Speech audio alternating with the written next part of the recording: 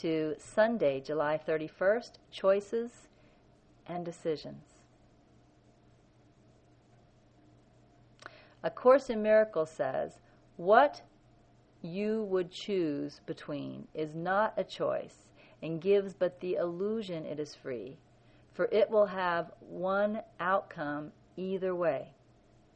And I said, what would you share regarding this thought? And here's the Holy Spirit's answer. The choices that seem to come to you in this world are choices of form. Shall I go here or there?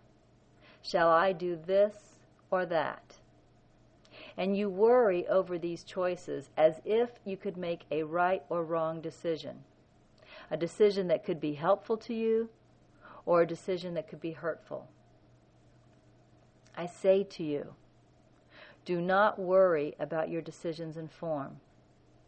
They are not as important as you think.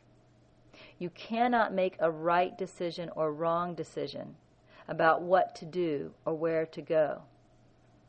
The decision that matters is why you do that thing or why you go to that place.